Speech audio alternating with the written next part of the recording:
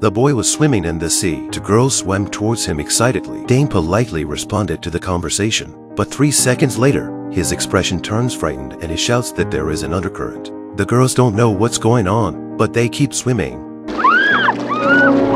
Dane swam to the girls' rescue but was dragged out of this world forever. Justine was devastated when she found out about it. She always felt that the tragedy was caused by her desire to have fun with Rainer and let Dane go swimming alone. She took Dane back to Drogheda, accompanied by Ralph. Ralph was also very sad about Dane's death and was determined to give him a final ride. The wind blows and he is gone, and his place never sees him again. On the contrary, Maggie remained calm. She seemed to anticipate that God would take Dane away from her, because Dane had been a part of Ralph that she had stolen from him all along. Dane was your son too. Yours and mine.